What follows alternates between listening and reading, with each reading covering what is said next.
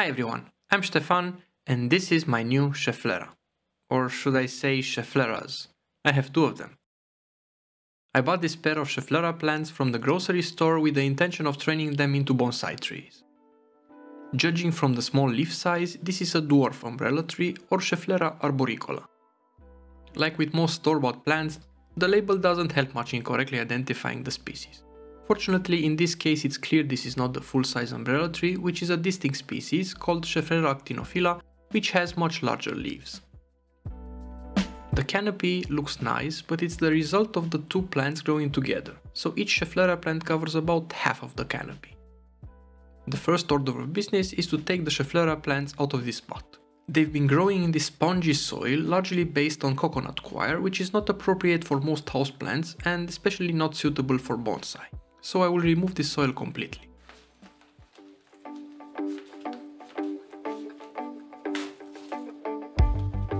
The roots look nice and healthy, which is always a good indicator of the plant health state. I'm going to start removing the soil using my root rake. As you probably noticed, the soil comes off easier if it's on the dry side. So one recommendation that I also mentioned in previous repotting videos is to keep from watering prior to repotting. This makes repotting much easier. Naturally, some species will respond better than others to lack of watering, so you'll have to adapt this recommendation to the needs of the species you're working with. My two dwarf Scheffleras still won't separate even after removing most of the soil, so I'm trying to break up this mass of roots that is keeping the two plants together. The roots are tangled together around some pretty big chunks of coconut husk in here, so I'll have to get rid of those too.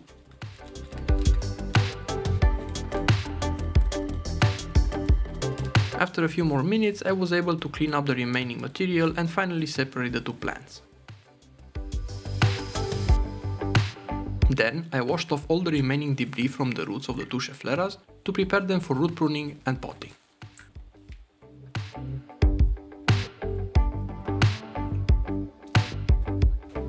Looking at the first Schefflera, the root plane will be somewhere around here, where the roots are growing around the trunk in a radial manner. So I'm going to remove all the roots growing above this point.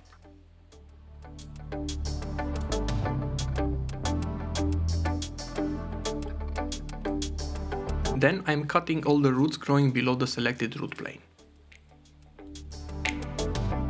And finally, I reduce the remaining roots back to a basic radial structure.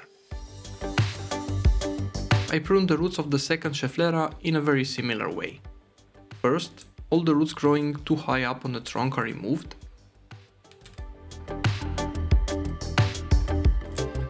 And then I cut back the remaining roots to a basic structure.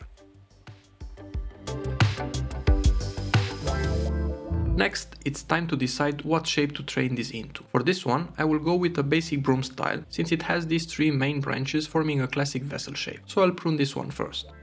I'm going to reduce the length of the two longest branches to equalize the vigor.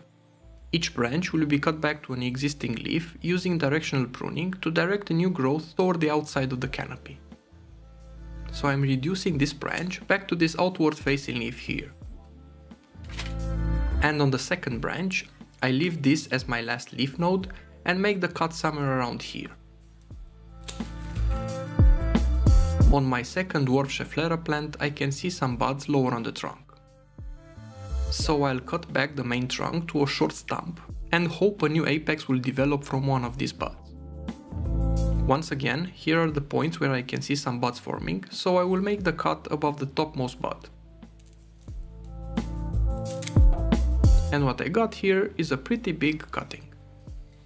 As a potting medium, I'm using a mix which is mostly inorganic and it's composed of perlite, vermiculite, pumice and some potting compost. After filling up most of the nursery pot, I make a small mound which helps in positioning the tree.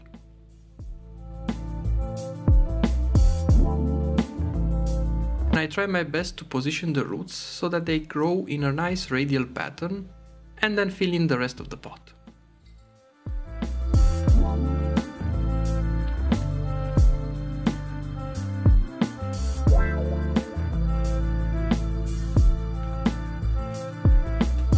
Tapping on the pot helps the soil particles settling inside the pot and around the roots. Then some stones placed on top will help keep the tree in place until the roots grow strong enough to keep the tree in place on their own.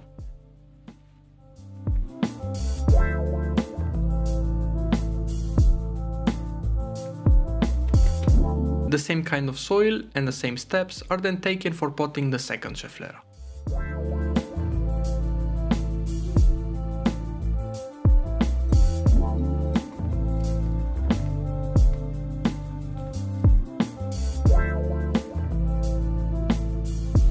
Finally, both Scheffleras receive a good watering before setting them aside for recovery.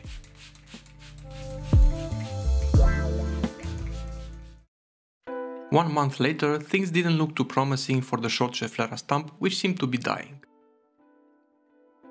It was even more unstable in the pot than just after potting. So I cut off a piece to see how it looked on the inside, and it was pretty clear that it was too far gone to be saved.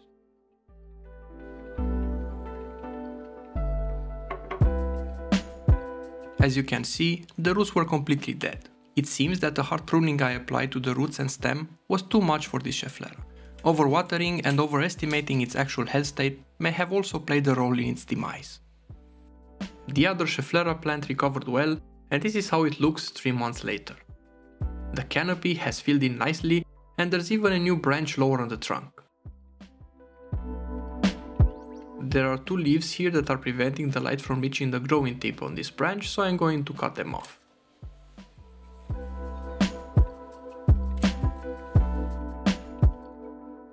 I'll let this branch grow for now to help thicken up the lower trunk, and I'll decide later if I'm going to use it in the tree design. Up in the canopy, there's not much to do. I'm just going to remove some of the old leaves, which have very long petioles.